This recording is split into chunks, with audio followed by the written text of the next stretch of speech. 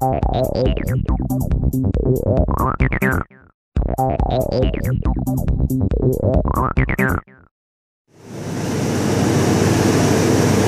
we're doing in this video is installing an analog board in an Onicon System 10 BTU meter.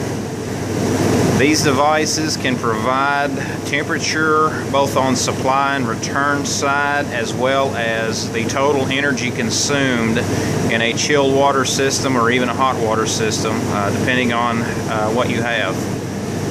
They also feature various ways of communication. They can be configured for BACnet or N2 communication, as well as Modbus, and I believe a couple of others. The manufacturers can give you a complete list on that. They can also be used to send signals to other controllers.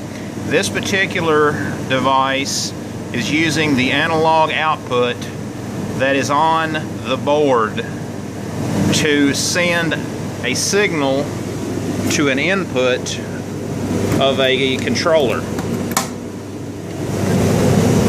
We can see the wiring landed down here coming from that output. These analog outputs can be configured in 0 to 10 volts, 4 to 20 milliamps, or I believe even a 0 to 5 volts. I'm not 100% certain on that, but there are various ways to configure these. For our current application, we're going to be configuring it at 4 to 20 milliamp.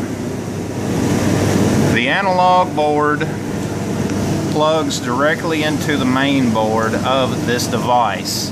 If you order one of these meters and order it with the analog board already installed, you will not have to do what I'm doing here. This particular meter is going to be having an upgrade, and what I'm going to be doing is plugging an analog board directly into the main board. Of course, I have to shut off power first, and it's if you've ever done any kind of work on a PC or anything like that, I'm sure you're pretty familiar with it. You just have to remove the locking clips, slide them out of the way, and literally just plug the board right into that slot. Our first step is going to be turning off our power, and I'm going to go ahead and get the board installed, and from there we will get into some of the configuration.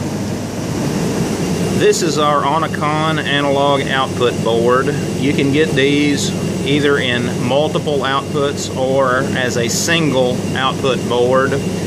For our purpose, we're going to be using a multiple output board.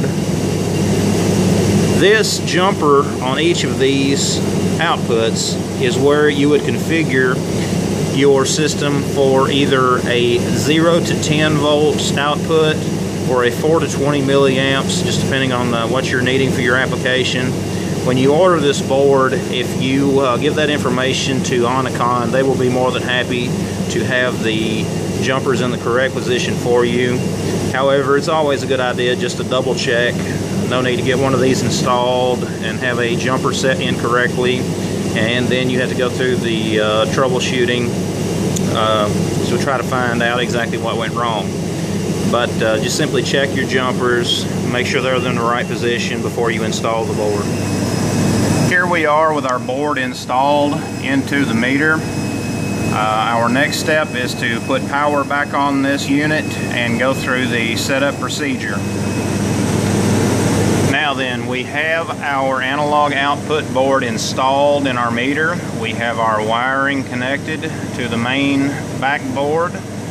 The next step in this process is to configure the parameters for the analog output board. If you order one of these devices and tell the guys at Onicon exactly what you're needing for your particular application, they can customize the panel and have everything ready to go for you. This one is an upgrade. We've added the board. Now we need to get into program mode, and the way that we do that, if I simply press the program button on the front of the panel, I cannot get into program mode. However, if I go in here and the second button from the bottom, if I press it first, that is the program enable button. Once I press that, I have 5 minutes to be able to go into program mode before it defaults back out. I simply hit program. Now I am in program mode, and the first option is The communications, these devices, you know, they have backnet capability into, I believe, Modbus and a couple of other ways of communicating with your system. Our application, we're simply going to be configuring the analog output board, so we need to simply scroll past all of this other configuration until we get to the analog outputs section. Once again, all of this will come pre-configured. Any changes in here can make your system not work correctly, so you need to be a little careful. Now we are to the analog out section. Once we hit that, we simply press the up arrow of the scroll button, change that to yes. We hit our program button. We're then given channel A. These can be configured, if configured correctly, the way that they suggest that you configure these. It's basically step by step. Channel A is going to be the first output, which if it's configured to the supply temperature, channel B the return temperature, and so forth, it will match the labeling that is on the main board for when you do your wiring. I would recommend that you follow these steps when setting up the configuration. So when you first come to this screen, it will be defaulted to none. So you will simply scroll up until you get the correct setting that you want in here. Of course, the supply temp is what we need. We press our program button, we're taken to this. Of course, we want degree Fahrenheit for our display. I press the program button again. I am taken to my offset screen. You will need to speak with an engineer or someone from Onicon to get your particular settings for your application. Everything may be a little different. To change a value here, I simply scroll over. We see the flashing 0. It was a flashing plus, but I just scroll over to the particular value that I want, and then simply press the up button until I get the correct value. For our particular application, this is the value that I want to go with. I simply press my program button. I'm taken to my span screen. Underneath the span screen, it is the same. I simply scroll over, change whatever I need here.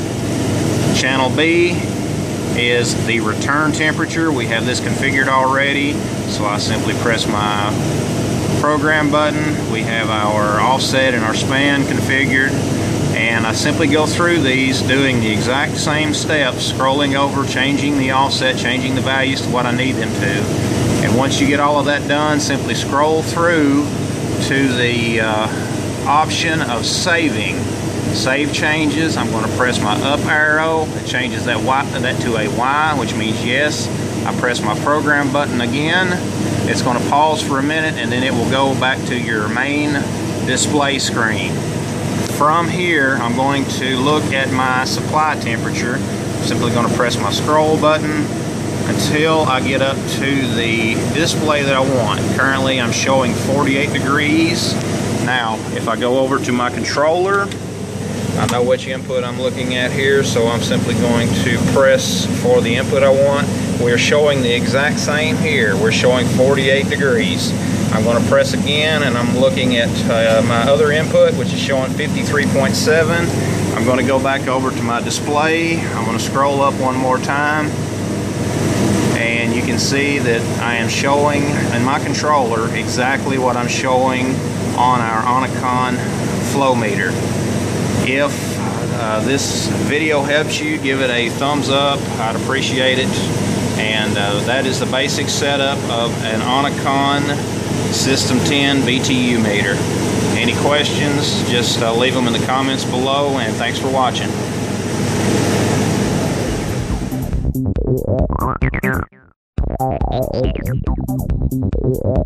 Yeah.